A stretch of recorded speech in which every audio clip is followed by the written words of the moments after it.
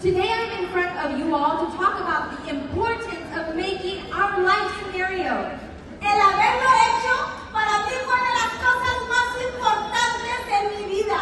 Having made it for me was one of the best decisions I've ever made in my life.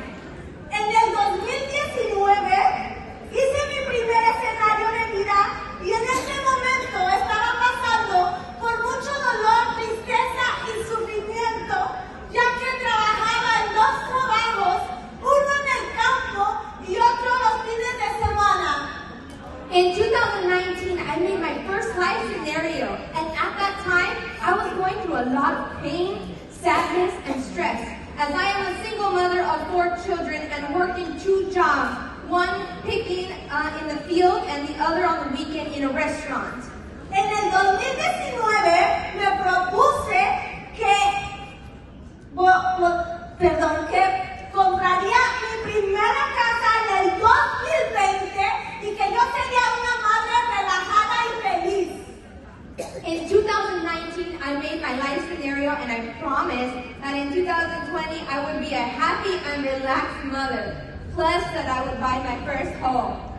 Ahora en el 2022 no solo tengo una sola casa, tengo 2 casas y las 2 con piscina incluida.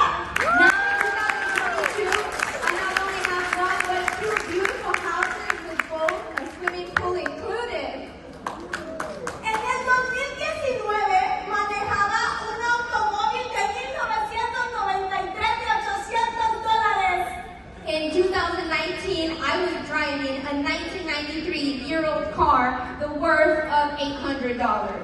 Ahora, en el 2022, manejo un auto de lujo de $35,000 y una Ford 150 de $53,000. Now in 2022, I drive a $35,000 luxury Camry and a $53,000 Ford 150. En el 2023 compraré un Tesla X azul con asientos blancos de $140,000.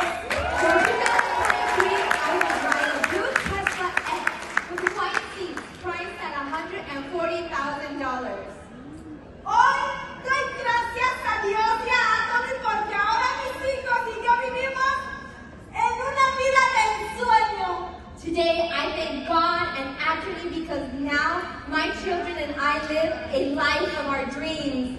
La importancia de escribir tu escenario de vida es vital para tu vida. The importance of writing your life scenario is vital for you to make your dreams come true. Hoy sé que se siente vivir en la independencia financiera. Today, I know how it feels to be financially independent.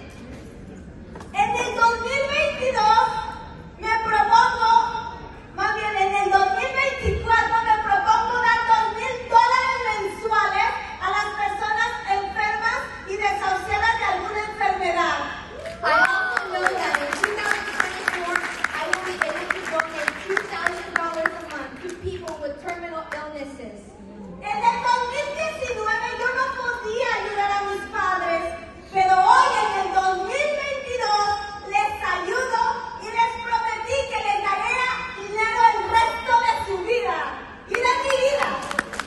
In 2019, I couldn't help my parents financially, but today in 2022, I can help them, and I promised them that I would give them money for the rest of my life, and that is what I am doing today. Antes de irme